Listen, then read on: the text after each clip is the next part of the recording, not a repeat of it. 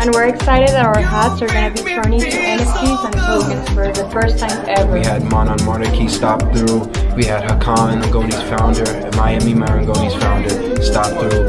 A lot of different personalities. Some new students drop by. You know, everything's still moving. So it's day 2. You know, we're making a lot of progress, dealing with a lot of personalities and everything. That's the main thing. But it's been great. It's been motivating for myself and the students to just see what it's like to be in my position as well as being in their positions that they're in, to create this wonderful world of artistry and fashion.